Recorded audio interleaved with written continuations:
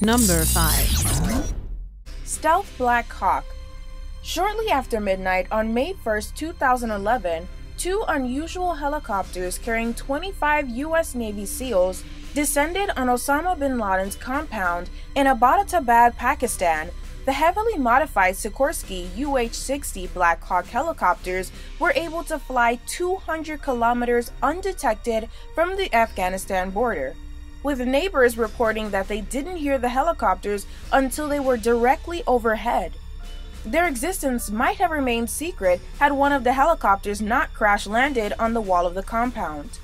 U.S. forces destroyed the crashed Black Hawk with explosives, but a portion of the tail section survived, revealing top-secret stealth modifications stemming from a program that had supposedly been discontinued in 2006. Number 4. BLACKSTAR. BLACKSTAR is a rumored suborbital spaceplane project run by U.S. intelligence agencies in the 1980s and 1990s, and perhaps continuing today. The project was supposedly designed so the U.S. could retain orbital reconnaissance capabilities jeopardized by the 1986 Challenger disaster. It was a two-stage orbital system which used a high-speed aircraft to ferry a small orbital vehicle to the edge of space, which would separate and enter orbital 300 miles, 480 kilometers, above Earth using a rocket motor.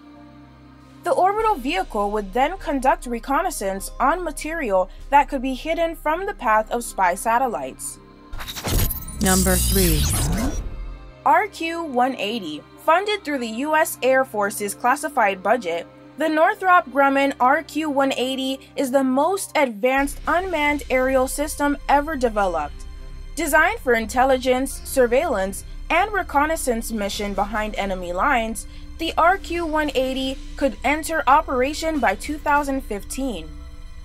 According to official sources, the RQ-180 will carry activate electronically scanned array radar and passive electronic surveillance measures, allowing it to conduct penetrating surveillance previously carried out by the SR-71 Blackbird before its retirement in 1998.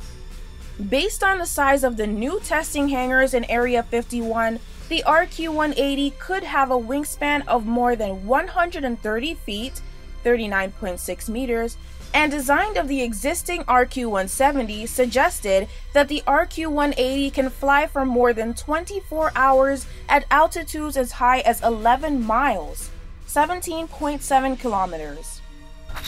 Number 2.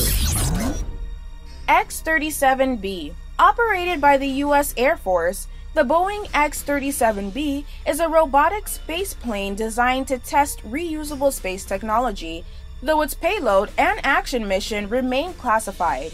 The craft was originally developed by NASA as the X-40, but it was transferred to the military and became classified in 2004. Launched atop an Atlas V rocket, the 29-foot, 8.8-meter long X-37B is able to spend more than a year in orbit before gliding to Earth. Theories about the X-37B's true purpose include it being a space bomber, a spy plane, or anti-satellite weapon.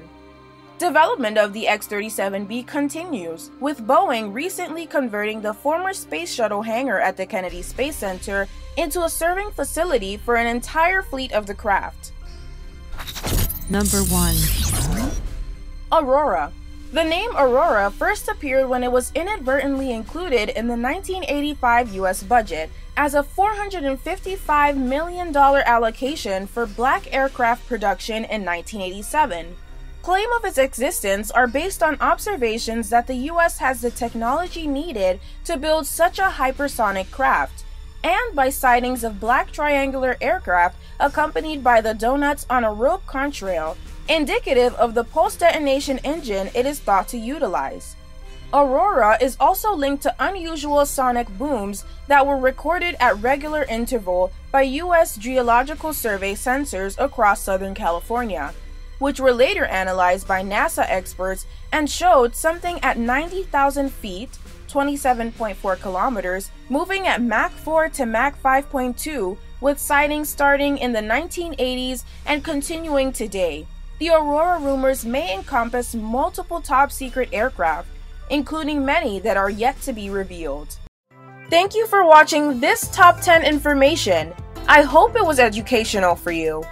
It was made possible by our patrons on Patreon.